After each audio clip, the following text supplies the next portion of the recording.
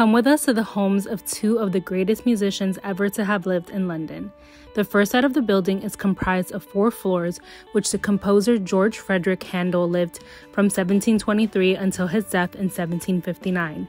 He was a German-British Baroque composer known for his operas, and even Beethoven, when asked to name the greatest composer ever, he is said to have responded, "Handel, to him I bow the knee."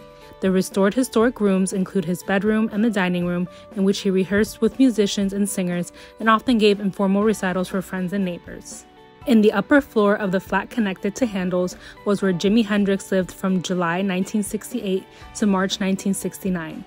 The main room of the flat where he lived, entertained friends, rehearsed and wrote new music, and gave numerous press and media interviews has been restored to how Jimi had lived in it and includes some of his personal belongings.